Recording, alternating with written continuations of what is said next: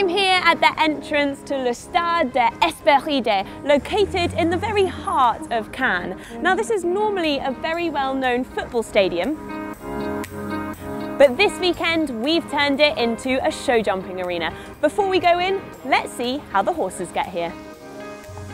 The horses make their way from the stables down the famous La Croisette, which back in the day was a very simple road used for donkeys and pilgrims.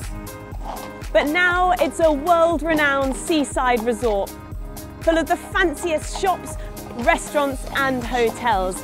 It's really known as the City of Stars, and this weekend we have the highest profile horses and riders who get to enjoy the view before they head to the competition.